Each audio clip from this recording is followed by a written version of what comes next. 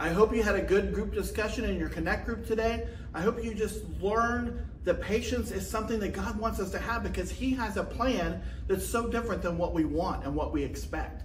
But it's always what's best for us. So we have to have patience and not get upset when we wait and not be angry as we don't have something that we've been praying for. Understanding that God knows what's best. So today in group, we're going to go around and we're just going to talk about things that we need to have more patience for in our lives. Like something that's going on that I'm angry because I'm waiting for it, or I'm angry because I want it to change, but it hasn't changed. That can be me a lot of times.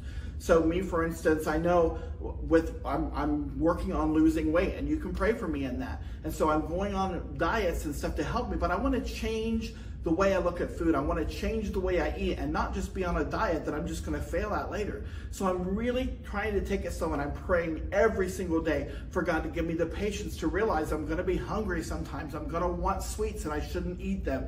And I have to have patience to trust that doing the right thing and waiting for this plan to work out is what's going to be best for me. So let's just go around and talk about things that are happening in our life that we need more patience from God for. We'll start with the MC and we'll go around the room. Here we go.